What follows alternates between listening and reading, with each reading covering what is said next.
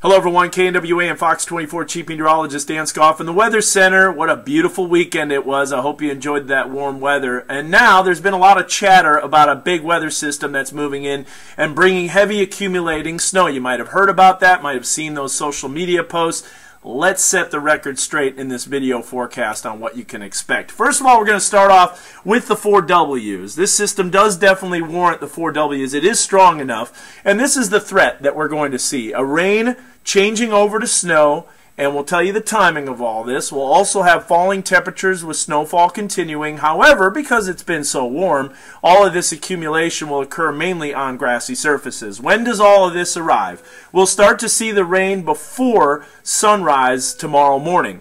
The changeover from rain to snow will occur after 8 o'clock in the evening.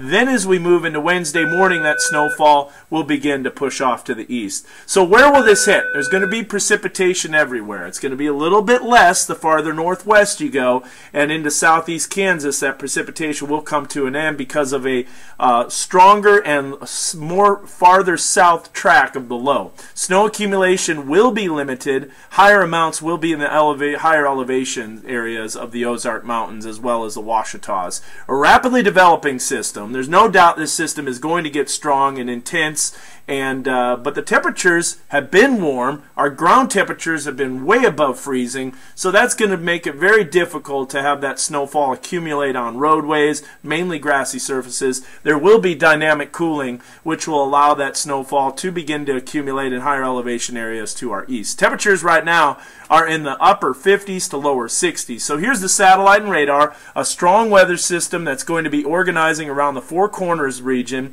You can see the front weather system bringing rain to the southeast, but our system that we're watching is right here. You can see it developing on water vapor. That low is intensifying and a strong jet stream is moving in. Now there will be severe weather farther to our southeast along the Gulf Coast states, including the potential for tornadoes.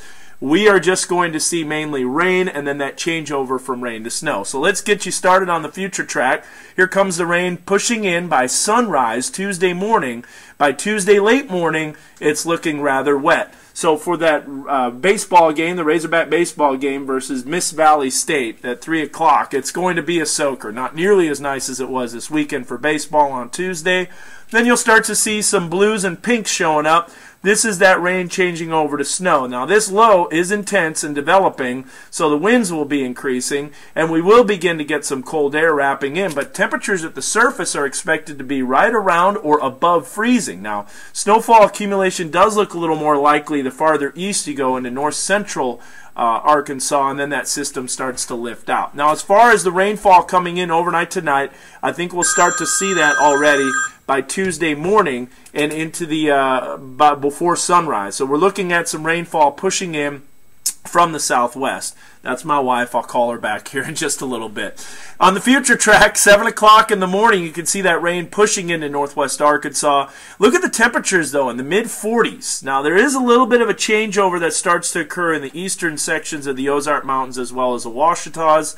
By Tuesday late evening, look at this. We're still in the lower 40s to upper 30s, and I think that's pretty realistic. Now, temperatures will be dropping rapidly, as you'll see in Harrison, 37 degrees. That's still above freezing, but if the amounts of precipitation can occur quick enough, we will get some dynamic cooling, allowing for that snowfall to accumulate, mainly in elevated surfaces. So as far as the accumulation totals, this is what we're expecting.